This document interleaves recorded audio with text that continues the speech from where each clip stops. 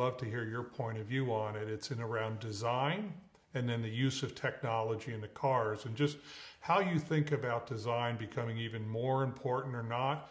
If you look at the companies that are really successful today, they are heavily design focused. In an era of levelness in almost everything else, with measured quality, fuel consumption, safety, which is all mandated anyway, cost, et cetera, et cetera, et cetera.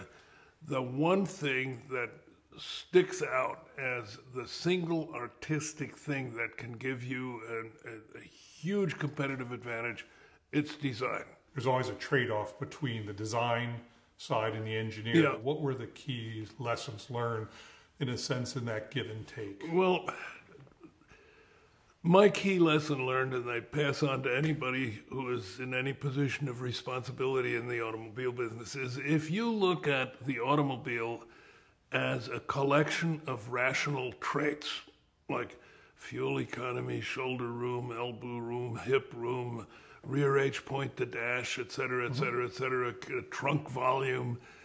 And you get all that down on paper, and the car is totally defined dimensionally, and then you hand it to the designers and say, put a wrapper on this, please.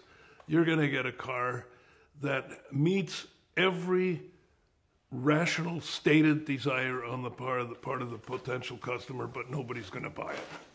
Because it is a fundamental mistake to look at cars and their attributes in a rational way. We're all rational people, but looking at cars as fulfilling rational needs and then designing to that is about as smart as designing men's wristwatches for function only. They're just not going to sell. And it's the same with cars. A tumble home, side sloping in, or a fast windshield, or roof height. And we'd struggle to get what the designers wanted in terms of the not having a very stiff, upright looking car.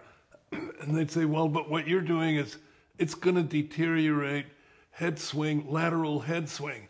And what you're doing here is we're going to go down another ½ inch in roof height.